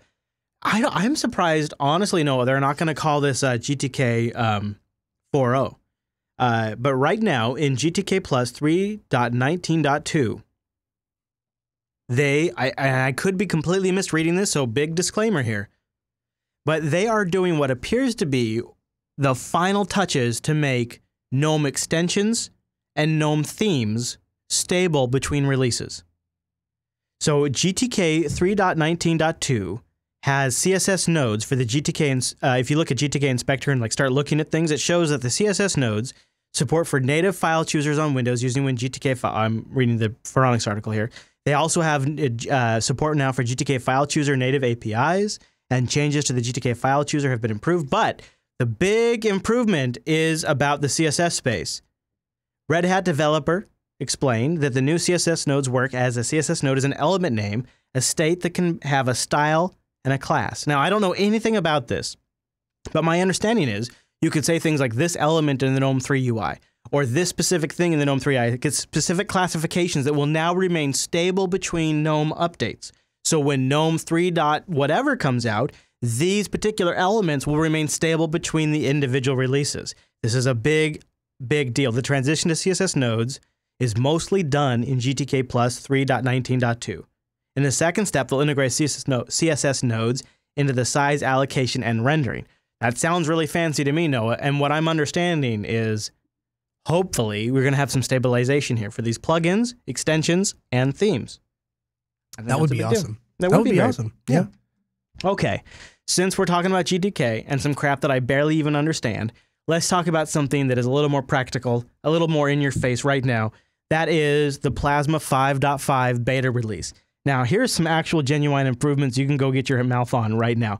A new Breeze Plasma updates for the icons and widget themes, so everything looks real nice and consistent. A new color picker, and also a new user switching agent has been updated. Now, if you click on the little thing here, you get a real nice user switcher applet, and also in the lock screen you get there too, as well as their full name, the user's avatar. You can switch between different user session. And now, Noah, you system administrators can lock down users hardcore. Plasma 5.5 sees a new applet designed for business environments, or, universities. Or maybe podcast production shops. This applet will show your usage based not on the actual disk usage, but on your quota allowed by the system administrator. And in response to a lot of feedback, they've rewritten support for legacy applications using the status notifier standard. So if you had an old app like Dropbox, Spotify, XChat, Pigeon, Skype that wasn't working correctly with your Plasma notifications, they've reworked the system tray support and they've implemented support for that old way of doing it in the new Plasma 5 desktop. That is a big deal. You're going to get legacy system tray icons now in the Plasma 5.5 beta. I think that's really nice. And then also a shout out to Martin for all of the extremely hard work with Plasma 5.5 to get basic Wayland sessions. And also a new screen management protocol has been created for configuring and connecting screens of Wayland sessions. Also added some protocols for controlling Kwin effects in Wayland, such as window background blur and windows minimizing the animation. Plasma on Wayland sessions now features secure locking. Also, something that was never fully achievable on X. So it's kind of a big deal. A huge Plasma 5.5 beta has just been released this week. You guys can go check that out. And also, last but not least, for guys like Noah and I who are traveling, several improvements to the new Network Manager applet. Yep. WPA and WPA2 Enterprise validation was added. It also uses a new password field and support for OpenVPN. Man, Noah, I know you had a little bit of experience with Plasma 5.5 a few weeks ago. Or I mean, Plasma 5.4. I mean, when 5.5 hits final, we should probably do an episode. Yeah, you think? We'll have to take a look at it. You know, the thing is, I'm really interested to see what happens with the Network Manager in specific. The more the more tuned I become to like paying attention since we've been doing distro reviews. You know, I use Linux from if it boots and I can see what I'm doing and I'm connected to the internet, I call that a win, because when I first started using Linux, that was a considerable amount of effort to get those three things to happen. And so, I take a lot of this. I probably don't take a lot of stuff for granted that most people do, but since we've been doing reviews, I've become hyper aware and tuned to things. Yep. And there are a lot of little tiny irritating problems with Network Manager. And, you know, it's like even when I was at the hotel, it would keep dropping the Wi-Fi network, but my phone wasn't doing that. My phone was connected solid. And so, and I'm not paid for, wait, hold on. You paid for Wi-Fi? Yeah. One of the nights. Oh my God, dude. It was like $17 for one night of Wi-Fi. I know, but I don't remember what was it, the night I was moving. Something I was doing was extraordinarily data intensive, and I would have paid 5 times that to do it on my hotspot. I set up an Oryx Pro and I prepared for the Linux Action Show. I mean, I did that. I did that over tethering. I mean, you guys, it was $17 a night for data. Anyways, soldier on. Sorry.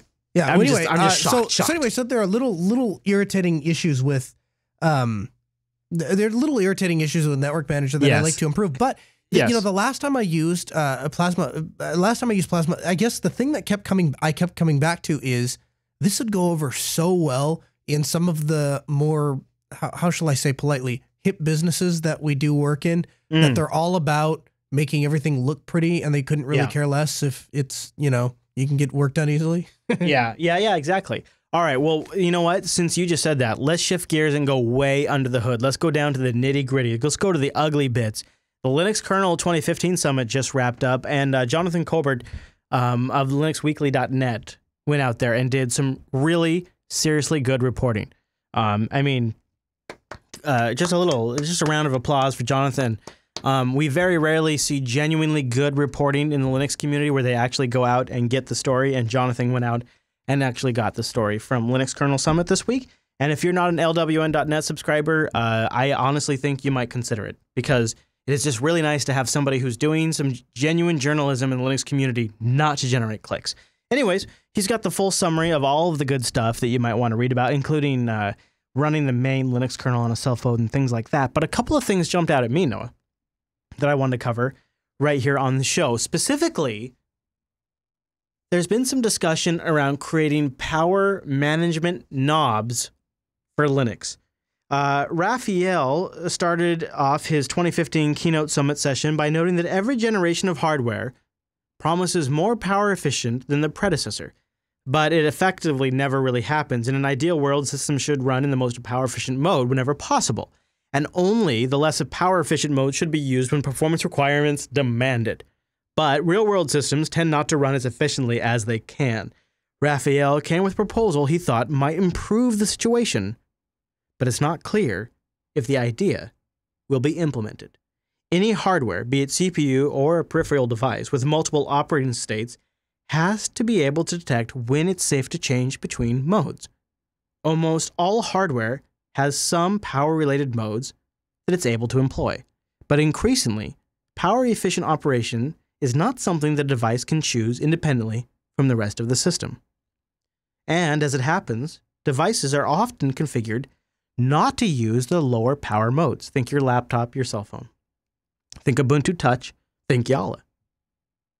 This configuration is done really for a number of reasons, but it most often comes down to safety. Some hardware can misbehave when running at low power states, and the consequences of a misbehavior can be severe. You know, a lot of users have very high expectations, and sometimes there are legitimate performance concerns that argue against the use of low power states. Power management configuration can be tricky. There are lots of knobs in the system that can affect it in one way or another. There is usually at least one kind of knob for every kind of driver, often more for each driver, and few users even know how to find all of these different kinds of knobs, much less configure them properly. Raphael would like to make it easier for users wanting to tune their systems for power use. To that end, he has proposed the addition of a high-level switch in the Linux kernel that would enable Linux power management globally. This switch would be a command line parameter set at boot. Since it would need to be run at boot time, it would affect the entire system. This switch would have two obvious settings, performance mode and power mode. There could be a setting to enable power management settings that are even still experimental. Braver users could turn these on. There are concerns, though, expressed by some of the attendants of a boot time switch, since it can't be changed with the PowerTop utility and other utilities, and developers suggested that rather than adding a global knob, developers should make it easier for users to discover a set of power management options, which is probably a very age-old argument. Now, Darren Hart suggested that a global power management policy might be implemented in user space if all of the relevant settings were standardized, discoverable, and well documented. Raphael pointed out that the runtime power management knobs that were already standardized are not being taken advantage by users and are often set to disabled. Now, Noah, we continue to notice things like power management when we review Linux distributions, and we don't talk about it very often. In fact, what was it that Carl said was the biggest thing that is his competition with the MacBooks? He and I were talking to you off the record, and he said, what? Say it again, say it again. Battery life. Battery life. He said the number one thing I cannot compete with the MacBooks on is battery life. But he said they were getting close. What do you think about like some big, huge knobs, like some buttons that you push somewhere in your UI, or maybe it's like, you know, maybe it's a grub option. Let's just go with a grub option. Say, okay, hold on. I'm going to propose it to you. You power on your system, and in grub you have super powerful mode and low power mode. Is this acceptable to you, and what do you think? It's acceptable to me, and I think it's a good idea, but I think that we have gotten kind of lost in what the actual problem is, and that is, if you take a MacBook apart, the entire bottom of the computer is not a computer. In fact, it's a gigantic battery. Yeah. And then there is like 2 inches by 6 inches that is the motherboard and hangs off the back end of the battery that they call the laptop. That is fundamentally why at least in my humble, know-nothing technology experience, why the MacBook battery is going to be so much longer than if you take my ThinkPad apart. There is a battery, and it's not even really a battery cell because you eat up a lot of space because you have to put it in a user removable, style, chubby thing that sticks in the back. And so essentially what you're left with is this big bulky thing that is like half the battery capacity of what is in the MacBook. And so I think that is, we have to start there, and then we can layer some of these power management things on top of it. But, And so that's the full answer. Looking at power management in and of itself, yes, I think that's great. Everything that we can do to squeeze out every little bit of energy out of the laptop is great, especially when you and I are doing things like sitting in an airport connected to Wi-Fi and browsing Facebook. There's no reason that we can't throttle things down a little bit, and cut out some unnecessary system resources to make that happen. Good point. And you actually nailed it, right? It's not all a software problem. It's not all a hardware problem either. And I wouldn't mind some of these knobs, but in reality, there's a lot of other issues we have to address first, right? Mm-hmm. Yeah, I mean, take the back of a laptop apart and look at it. I mean, 80% of it is fans and heat sinks and parts of a motherboard and wires running everywhere. And then the thing is, manufacturers are constantly looking 2 ways. I'm really glad that my new ThinkPad, they put a lot of money and effort into making this stupid click keyboard and doubling up on function buttons that make no sense. I'm glad that we're spending money and time and effort doing nonsense like that. I would rather them spend time, effort, and money finding out a way to shrink their freaking motherboard down so I can have more battery in there. That's what we need to change. That's what we need to fix. I also recommend you guys go check out the benchmarking and performance trends. I'll have it linked in the show notes. It's available right now. Facebook is running on mostly Linux 4.0 kernels on 30% of its systems. The company currently applies about 90 patches on top of that, which is actually considerably low by the industry trend. They say, oh, by the way, performance has been fantastic. The multi-queue block layer code has made a significant difference for them. They continue to test ButterFS. However, Facebook is worried they may be running into some scheduler issues that could be providing some sort of CPU latency problems. The problems are in the wake-up code, they think, that lead to less than optimal CPU use and latencies. They've put a patch into the 4.3 kernel. They hope it improves things. However, OpenSUSE's engineer took the stage. His name is Mel, and he says that from his point of view, it's not a scheduler issue at all. His biggest complaint instead was the Intel P-State driver, which handles CPU frequency and voltage management on Intel processors. He says the driver is making poor decisions. The CPU never seems to go above the minimum frequency on lightly loaded machines, with results that look like a 10 to 20% scheduler performance regression like Facebook could be seen. Basically, due to this faulty P-State driver. This is, he said, a serious issue, at a point that we are extremely efficient at doing nothing, but not so good at actually doing any work. As a result, he says, a lot of users are recommended to disable the P-State driver altogether. Mel closed with a problem that looks like a kernel performance regression, but isn't. Get this one, Noah. Ready for this? It seems that systemd is configuring system daemons into the same control group, which causes them to compete against each other under the block.io controller. It is, he said, a user space configuration error that can hurt performance. So there's a bug in systemd that ships with SUSE Enterprise Server that is coalescing all of the system processes into the same control group. Then they are all competing for disk I/O competition with the scheduler. So basically, the problem is that systemd is lumping everything together right now from the system, and it's hurting performance. That is causing major problems from the SUSE camp. Kind of interesting. I mean, this is a lot of information to parse, but what I'm getting at is Facebook says, hey, I think this problem is an issue in Linux. And then somebody on the SUSE engineering team comes along and says, actually, that's an Intel issue with their P-State driver. But there is an issue completely unrelated with systemd that's allocating all of your system processes into one C group, and then they're all competing for disk I/O. Like a whole lot of things coming out from the Linux kernel driver summit. But essentially what it is like, the kernel itself looking really good, but systemd or this particular driver by Intel, they're having some problems. You know, the thought process was started in my head back at System 76 when we were, off camera, we were having a conversation about it. But did we rush systemd maybe just a little bit to a lot bit? Yes. I mean, if you think about it, the amount of importance that systemd has, and the fact that it doesn't even seem like it's really even a completed project. It seems like it's an ongoing, essentially almost like a beta level I think thing. the bigger question you have to ask is, because the answer is obviously yes, because just look at the date. I'm a fan of systemd. I think it's the right direction to go. I agree. I think if you look at things like Red Hat Enterprise Linux 7, I think it was too soon. I think so what the question you really should be asking me right now is, why did Red Hat Enterprise Linux 7 ship it? And why did they also ship things like Docker 0.9? Oh, what? They called it 1.0? Red Hat pressured the Docker project to call Docker version 1.0 so that way they could justify shipping it with the latest version of Red Hat. In fact, Red Hat just announced they're doubling down on Docker with the new Red Hat Enterprise Linux 7.2 this week.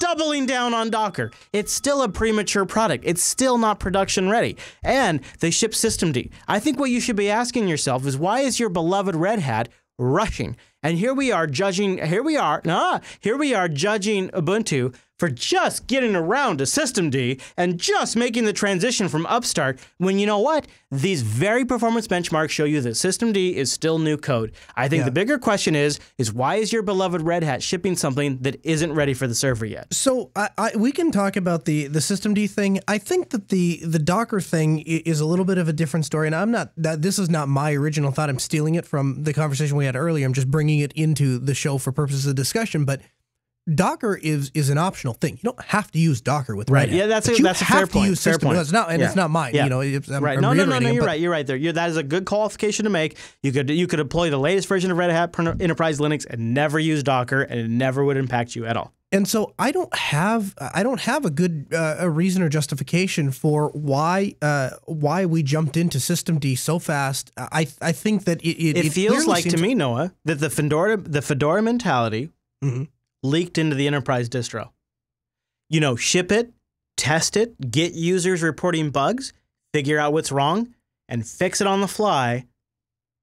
That somehow leaked its way into the world's largest, most trusted enterprise distribution. So I wonder, did it leak its way in, or was it that we got to a point where we were so desperate to get startup times and server? I mean, we literally had startup times of 60 seconds to 2 minutes, and we've dropped that down to 15, 20 seconds. I mean, we've considerably shortened boot time, and so at some point we do have to continue to move forward. Well, no. We did. I mean, how often do you reboot your servers? Well, yeah, there's that. And the thing is Upstart was working code that was stable and shipping in Red Hat Enterprise Linux 6. That's true. It seems like there was a little bit of competitive landscape at play shaping the decisions here. Yeah. And whatever. I mean, I think long term it's good. Red Hat, I wouldn't want to be the guy deploying Red Hat Enterprise Linux 7 right now. I think I'd be pretty solid waiting to Red Hat Enterprise Linux 8 and letting Red Hat Enterprise Linux 6 continue to run for a while. Yeah. And I look at this and I think, and I'm not talking about Jupyter Broadcasting scale. I'm not talking about Alta Speed scale. I'm talking Facebook scale, right? I'm talking Facebook scale. That's where it makes the difference. Well, yeah, for most of us, it doesn't matter. You know what though? That's you say that, but the truth is, I haven't gone I haven't deployed Rails. Well, I haven't deployed Rails 7 by choice. I've been in certain situations where we were required to use Rails 7 because that's what had to be done. But if I was asked for my recommendation for the things that we're doing or for the things that we recommend to clients, we've still been deploying Rails 6. But then again, I'm a slow mover. It's weird that you're taking that stance and I'm taking this stance, isn't it? Yeah, it is, isn't it? That is kind of funny. We're reversed for the day. Ooh, I like it. It must be the full moon. All right, so moving on. This is something that's pretty exciting for those of you who've been just like kind of waiting on those last few Windows games to switch to Linux. Now, QEMU, let's play a word association game, Noah. You just say the first word that comes to mind. When I say QEMU, you think? I think virtualization. Oh, okay, good. That's good. That's not bad. That's not bad. Good. That's better than what I think. When I think QEMU, I think slow. That's what I think when I think of QEMU. Right. But no. That would be old school thinking. In fact, some of the highlights for QEMU 2.5 include Zen support code now supporting pass-through of Intel integrated GPUs. In fact, VirtIO-GPU now supports 3D mode, and vHost now support live migration. Now, buckle up. One of the changes that Phoronix and myself are most excited about. Yeah, Michael Arbel is so excited, he wants to tell you, and I want to tell you too. Get ready for this. QEMU's side of the work supporting 3D with VirtIO-GPU pass-through, starting with Linux kernel 4.4. Yeah, for those of you not running Arch, you're going to have to wait a while for that one. Kernel 4, Gentoo, kernel 4.4 now has support for the new DRM driver, which is direct rendering management, not digital rights management, for supporting VirtIO-GPU DRM with 3D support. What did I just say?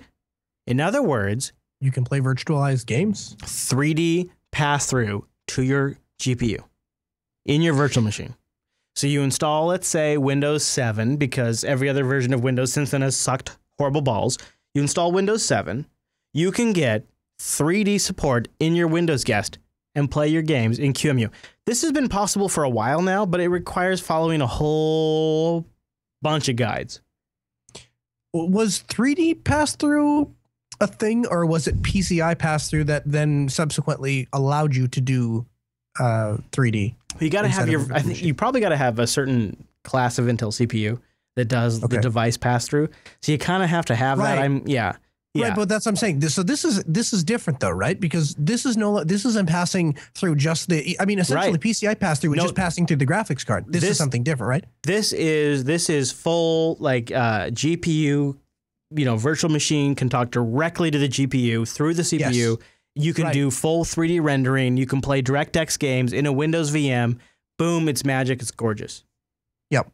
Yeah, that's awesome. I think it's pretty cool. To play games anyway. Yeah, exactly. If you like to play games, the thing is, if this is super important to you, you've probably already figured out a way to do this because it is possible today to do this under Linux. You just got to dig around online.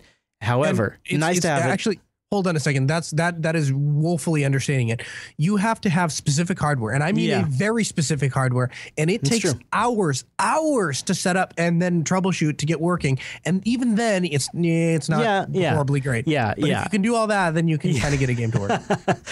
So it's nice that QEMU is going to bring it right to you, right in your face. And it just means that if Wine doesn't work for you, or there's not a native Linux port at this point, which is getting less and less likely, then you have one more avenue now to play games. Or what I'm really excited about is, and I'm going to wait and see, I'm going to wait to hear how it works for the audience, things like AutoCAD now. Like you could install a VM, right? Run AutoCAD and just get that 3D accelerated environment for AutoCAD and then go back to using Linux for all your other stuff. That could be a really big deal. And so you have a chance to tell us what you think. Go over to linuxactionshow.reddit.com. It's also a place to submit news stories. If there's something that didn't make it in the news lineup this week, it probably didn't get enough votes. linuxactionshow.reddit.com. It's also probably one of the best places to just get news on Linux in general. There's like about, all right. I mean, let's you know what? Let's find out right now.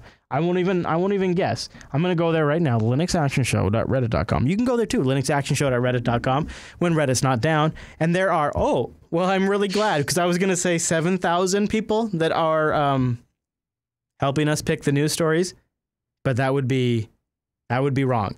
There are 9,289 users over on the Linux Action Show subreddit that are helping us make the world's best Linux podcast. And you can get involved. linuxactionshow.reddit.com. And that's all the news for this week.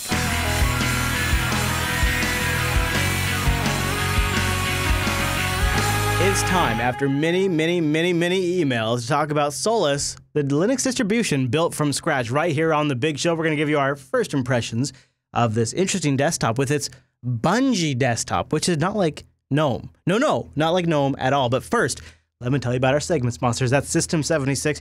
They build powerful computers to help you do more, go further, and unleash your potential running Ubuntu. Yeah, we just came back from System 76, and man, one of the things I loved this System 76 said is they realized people could always use more computing power.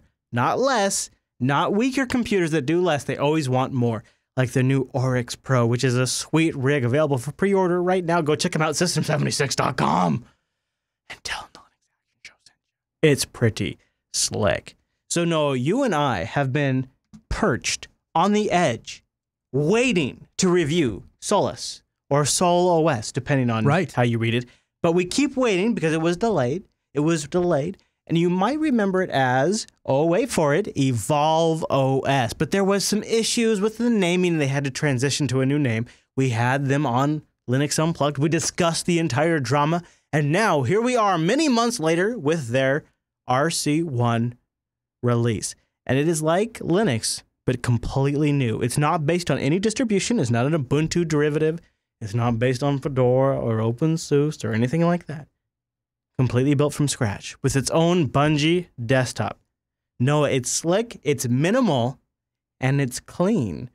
It also has its totally own unique package repository. Did you get a chance to try it? I did. So, as some of you may or may not be aware, I actually was moving this week, and so I had no internet at my house, and I had no spare computers because they're all packed up in boxes.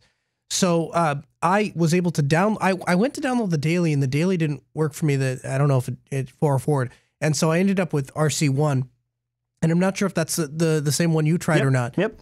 But I did get it installed. The thing is, the fact that it's not based on any other distro, for whatever reason, and I know this is asinine of me to say, but it feels more like we're actually reviewing something different this time. Yeah, buddy. You know, because I mean, if you have something that's simply based on Ubuntu, it's essentially like somebody chose a desktop. They manage some packages. They put some default packages in, and it's like, oh look, it's a new distro. Yeah. And that doesn't really do much for me. This is kind of cool. I'll be very honest with you. I'm still not I'm still not sold on. I haven't found that. Aha, that's where I would use that. That hasn't clicked for me yet. But I'm still looking. So it is a pretty unique experience. It's based on GTK 3.16, GNOME 3.16. So underneath the hood, you will get some familiar GTK applications. The Budgie desktop has their own packages with their own software center that I'm showing you on the screen right now. They also include their own menu system. This menu system includes a search at the top, and then they break out each particular category in a flat menu. Extremely easy, extremely accessible to the end user. They have a very, very nice GTK theme, which I'm going to get to in a little minute, so just hold your horses before we get to that. I want to talk about that more on its own segment.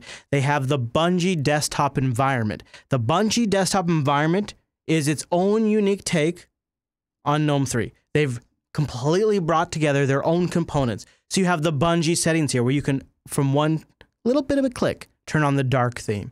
You can modify your widget theme from the Arc Darker to something else. You can manage your applets, your menu, and your panel from one spot. You getting this? It's a little bit different. Everything shows up as an icon down in the running tray. It's nice, it's clean, it's simplified, it's super focused, and it's very, very minimal. That's the Budgie desktop. Here's the problem with Solus OS, and I really like these guys. They're super good. They've been working really hard. Some fans of the show are working on something unique, and I really respect what they're doing here. But here's the problem. I can hit minimize right here. And this is my GNOME desktop. And this is using the Arc theme. This can look exactly the same as the Budgie desktop. So they've got to really walk a very, very tight line here between offering me something unique and simple, but yet differentiated enough from upstream GNOME. And I have yet to really capture if they're doing that, because one of the things you have as a brand new distribution, one of the things you have to just accept is a limited set of packages, a limited set of community adoption, and a limited set of reach. And that's where they're at right now with the Solus project. Now, if you are accepting all of that, Noah, I think they got something kind of interesting here that looks different from everybody else. And what did you think of the installer? Like just getting it off and just getting it loaded on your machine. Was it neat? Was it nice? Was it different? No, yeah, it was straightforward. It was, I guess if nothing of particular note came to mind, but where I pictured using Solus or how I would have liked to review it. Maybe if we ever do a full-on review rather than just kind of like a first look, this is what I would do. Is it would be kind of nice to install it on a machine and pretend as if I had walked into a store and bought a machine with that with that operating system installed, and just run it as if I didn't know how to reinstall it, or I couldn't reinstall it, or I couldn't go to another distro, and see how much leverage I can get out of it, see how much mileage I get out of it. I'll tell you, my impression, getting it installed on 2 machines for this review was it's early days. It's early days, and I think if you accept that about this project, you're good. And they're not trying to deceive you. They're upfront about the fact that it's early days. In fact, they've had a very nice blog series about, I think they're number 10 right now, about installing Solus OS and just using it. Like, they're very clear about where they're at right now. So don't have any misconceptions here. But if you accept where they're at right now, their installer is starting from a very simple premise, one that I think is actually right in line with Antergross. Very nice, very clean, very straightforward, but limited at this point in time with some obvious room for expansion. I'll give you a very straightforward example. You want to partition your disk? Go ahead. Click this partitioning button. It launches gparted. Then you're presented with a blank disk. Have at it. Partition away. Make all the partitions you want. Make a home partition. Make a var partition. Make an opt partition because you're a boss. Make a boot partition. Make a swap partition. Make a var partition. Have at it, Haas. And then you hit apply. You hit save. You go back to the installer. You know what you can do? You can assign a root partition, and you can assign a swap partition. And that's it. You got to go make the partition separately, and those are the only 2 you can assign. It's early days. It's limited. It's just meant for testing. Okay? If you can accept those limitations, what you are getting in exchange for that is a brand new distribution built from scratch, built around GTK for the desktop, so you get all your favorite GTK applications without the overhead of GNOME 3. It feels to me when I use it a little bit leaner, a little bit lighter, and a little bit quicker. At the same time, I don't have the vast repository that I am used to with Arch, OpenSUSE, Fedora, or Ubuntu. Did you get that impression? I did. You know, the last part really rings true to me. Usually I am all over a distro when they find a niche to concentrate on. So for example, if you make a distro that specializes in in-car media, or you make a distro that specializes in a Pixie server, you make a distro that, you know, whatever, you pick something that is a niche need that we need, you know, it needs to be more of an appliance rather than just a general purpose operating system, and you concentrate on it and you nail it. That to me seems like that project has a lot of life. And so I guess my question to the Solus people would be, what is it we are trying to capture? Are we going after something, some specific set of users, subset of users in specific, or are we looking for a general purpose desktop Linux? And if we're looking for a general purpose catch-all, every user should use this day-to-day daily driver Linux distro, then my question becomes, why would I use this over something like Ubuntu or Fedora or Arch or any of the other distros that have been around for a long, long time and have a lot of software availability? Yeah, and that's where I'm at right now. You know, the end of, you know, mid-November. That's where I'm at. You talk to me again next November, and I think I'm going to have a completely different opinion. Okay. So why is that? I think in a year from now, my opinion will be, well, if you have taste, this is probably the desktop for you. I don't know if it's there yet. Like, I think what they're offering here is like it's elementary OS done better, more modern. Not to damn the elementary OS guys, but you know, we're talking modern GTK stuff here. We're talking real nice current GTK stuff, and we're talking stuff that really is moving quite quickly. Not at the same pace of elementary OS. I think if you're not happy with GNOME, but you like GTK applications, I think maybe in a year from now, XFCE users might be looking at this desktop. I think in a year from now, yeah, I do. I think in a year from now, people that aren't liking Unity 8 could be looking very seriously at the Budgie desktop. And I think that's where they're laying down the groundwork today. I think that's where they could be next November, essentially, is kind of what I'm thinking. Do you think I'm crazy? No, not at all. And here's the thing: I don't want anything I say to come off as I'm rooting for these guys. I hope everything works out, and I hope that some of these little we'll call them speed bumps iron themselves out. But I am skeptical, and maybe there's an answer to this, and I'm just not seeing it. I hope that there becomes a very clear and prominent answer of what compelling desktop use there is for this operating system over the other alternatives, and I hope that you're right. Yeah, I look at this and I think to me it feels like it brings the simplicity of Chrome OS with the power of the GNOME desktop. And if that sounds appealing to you, then I think you're the use case for this. If that doesn't sound appealing to you, then you're not. And do you think, is that fair?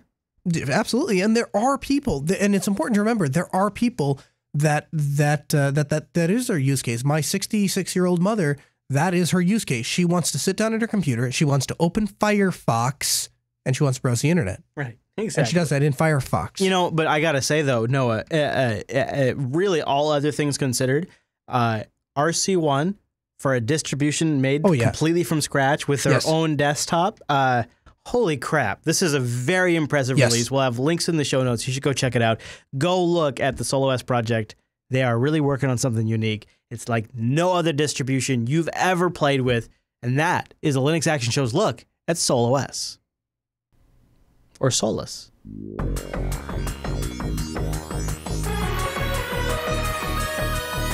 And that brings us to the end of this week's broadcast. But before we get out of here, we got to read some emails for folks who went over to jupiterbroadcasting.com/contact and emailed the show because they chose Linux Action Show from the dropdown. Our first one comes in from Brad K. He says, "Hey, Chris and Noah, I recently wrote a novel, and once it dropped on Amazon, it dawned on me that this might be relevant to your show. I'm a longtime fan of the Linux Action Show and anything Linux, and I was driving." I says, "I do some of my best thinking while stuck in traffic." Me too, man. Good, word up, Brad. "I realized I had written my entire novel using Linux software. The book itself was written in LibreOffice Writer, much to the consternation of my publisher. Brainstorming was done in FreeMind or in XMind, both good mind mapping programs, and rearranging of scenes and chapters was done in the Linux version of Scrivener. Scrivener is an exceptionally good program for anyone that is writing longish document. By the way, if you're doing NaNoWriMo, or NaNoWriMo? Yeah, NaNoWriMo. Scrivener is a great application for that for this month. And it works under Linux. You just got to go get the beta. My editor and I tried to use Google Docs, but 300 pages is just a pain and became totally unusable. My writer was a workhorse that never once let me down. Oh, a Libre writer was a workhorse. Anyway, I don't know if anyone else has written in with similar experiences or not, so I thought you might be interested. If anyone wants to grab the book, they can download it for free from Amazon through Friday, today, the 20th. Oh, look at that. That's cool. Friday the 20th. It's called Coins, C-O-I-N-S, The 5 Hammers of Void. It's light fantasy stuff. Thanks for fighting the good Linux fight, and thanks for the great shows. You know, no, I got to say, Hadia, my girlfriend, is doing Scrivener, using Scrivener under Ubuntu Mate 15.10. She's been doing NaNoWriMo, and she's writing like a machine. And if you go to Scrivener's website, you dig around, they have a beta available for Linux. You can just run the binary, and it works. And I don't even think you have to license it because it's beta. So you can just use Scrivener for free under Linux. So there's one thing in the hastily fact, and I was picking out feedback this week. The thing that stood out to me was, do you ever wonder how books are done? Like seriously, I mean, maybe everyone else knows, but I've thought about that before. I've been like, I wonder if everyone just has a really long Microsoft Word document, or is there some industry standard document that just everyone uses? No, so it's this Word. guy did it in LibreOffice. I think that's awesome. It is awesome. Yeah.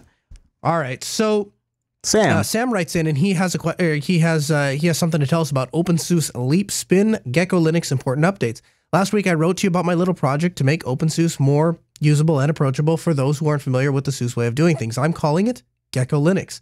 And he gives us a link. In its current available, it's an installable live DVD image with the Cinnamon desktop. Since its initial release, I found a number of important missing features and needed refinements, which I believe I have now corrected. Ooh. I have implemented working CUPS printer support and configuration utilities. Disk encryption is now supported at installation, and the cool SUSE Snapper utility for automatically creating grub bootable system snapshots.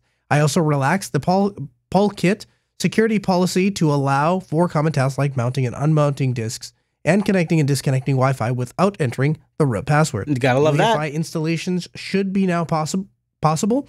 All in all, it's turning out to be a pretty nice spin, all thanks to SUSE Studio and the fantastic OpenSUSE infrastructure. I'd love to hear your thoughts and comment on Gecko Linux when you have time. You know, I don't have thoughts on Gecko Linux, but I do have thoughts on SUSE Studio, and I don't understand why this hasn't made SUSE one of the biggest deals.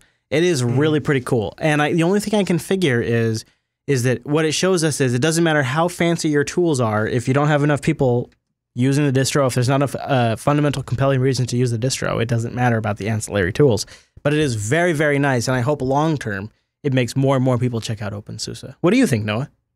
Yeah, I mean, I have to play with it a little bit more. I haven't had a lot of time to dig into some of that, but I definitely like to look into it. Yeah, go ahead.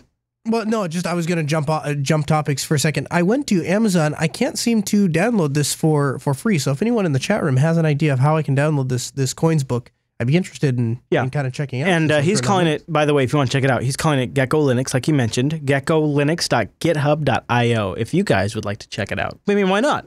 Go check out another Last Viewer's spin. That's pretty cool. I think that's pretty neat. You know, you can go find all of links, all of the goodness, all of the relevance over at linuxactionshow.reddit.com. But things that we specifically talked about for this episode, jupiterbroadcasting.com. Go look for episode 392 of The Big Show, and you'll find links pretty much in chronological order. Not always, because we like to just throw you for a loop and see if you're really paying attention.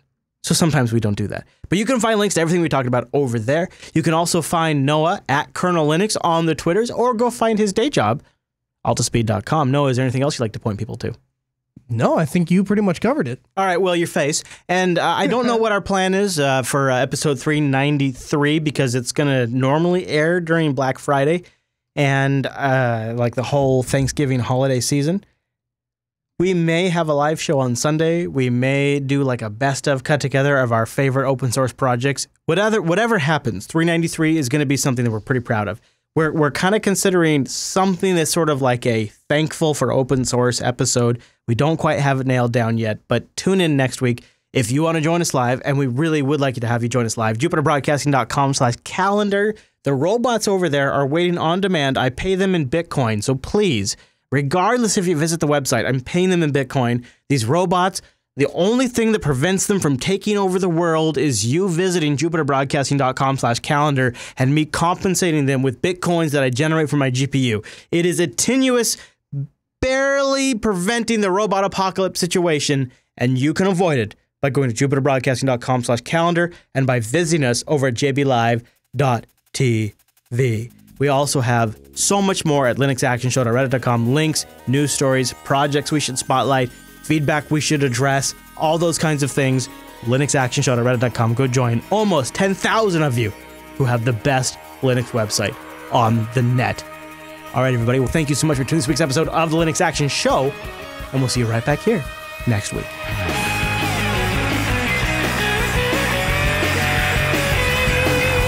After I drop you off at the airport, you were staring at the wall and getting onto a plane.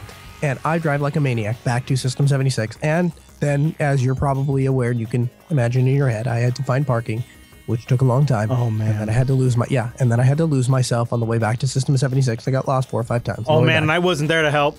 Yeah, I know. It was really bad. And then I finally found it. And by that time, everyone was already watching a movie. What movie? Do you remember the movie? Star Trek or Star Wars.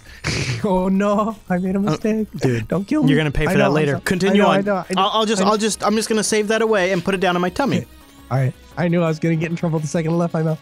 Well, so they're watching Star Wars, and I didn't want to be rude and interrupt the movie, so I just packed everything up in the dark, pure pitch black. Dark. Oh my god, dude.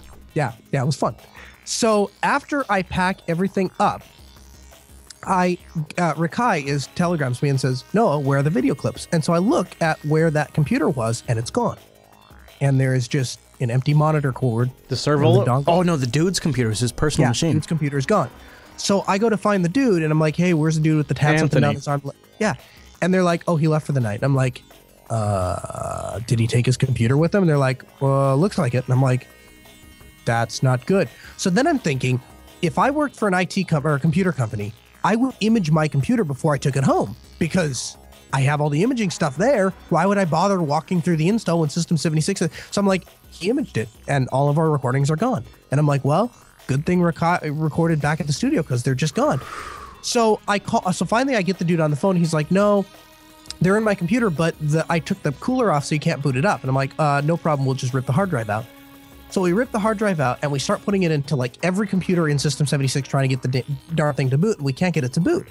So it's like, all right, well, we do a fresh install on a different hard drive, plug that hard drive in, and now we have access to the files. I'm like, all right. So I start dumping them to the FTP because I can't use Dropbox. Well, I guess I could have reinstalled Dropbox, but I didn't have Dropbox wasn't running. So I start copying to the FTP. Guess what? FTP fills up. Oh, no. Yeah. So I'm like, all right.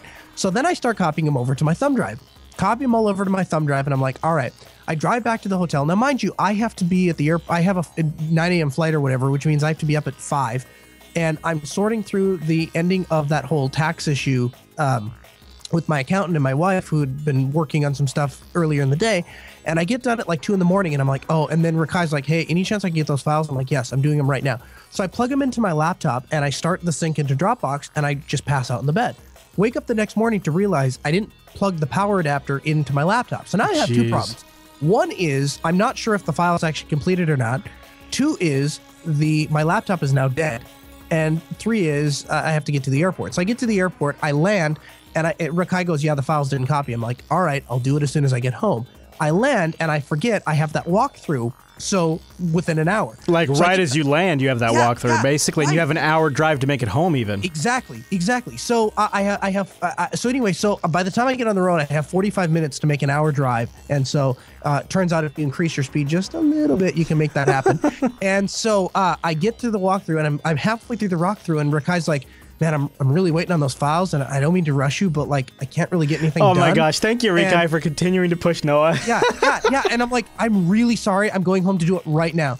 So I drive home, and I start the files uploading, and I'm like, Rikai, spam the heck out of my phone. I haven't slept, and because I didn't get much sleep the whole trip, actually, really, and I'm really tired, so I'm gonna go lay down. Yeah, no kidding. Neither one of us did. So I wake up, and I guess for whatever reason, I must have been really tired because I didn't hear my phone go off one of the 137 times that Rikai telegrammed me, but the main file that he needed didn't get uploaded. Dude, Rikai is your bro because he totally did not out you at all for any of this. I know. So then I get up and I'm like, oh no. So I'm scrambling to find the files that the world's largest Linux podcast on the precipice of complete obliteration. Yes. And so anyway, it eventually comes down to the clip that I need. I don't think is on my thumb drive. I'm like, I don't have it. It's on Chris's GoPro, so we'll have to get it from him.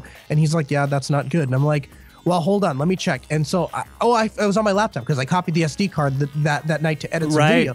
So I'm like, maybe it's still on my laptop. So I look, and sure enough, it's there, and it uploaded, and then nobody knew the wiser. But like, it came down to the wire, and he had to work really hard to make that happen, and it was all my fault. And he came through, and it was amazing. I think you owe that guy $5 Guys. I think I owe him more than just a little $5 Guys. Yeah. You're gonna have to come out in January just to get all the $5 Guys debt you have paid off.